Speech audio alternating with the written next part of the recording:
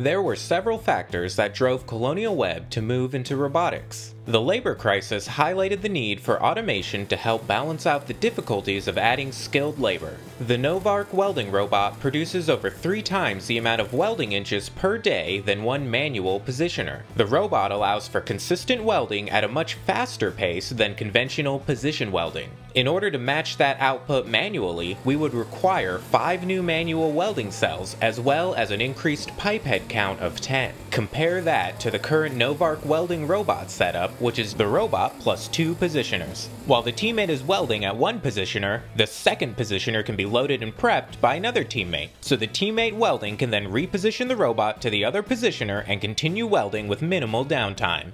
The startup procedure involves powering up the robot and clearing out the work queue to prepare the computer for a new job. All welds are to ASME standards and each job will specify to which specification. The welder working with the robot then repositions the arm to the welding area.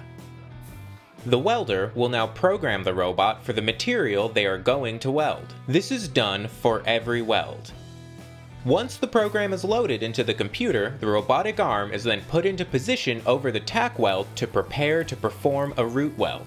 The root weld is the point at which the back of the weld intersects with the base of metal surfaces. The strength of the weld root gives the structure its resistance against impact, vibrations, and corrosion by weathering. While the robot is welding, a teammate can make any needed adjustments on the fly using these controls.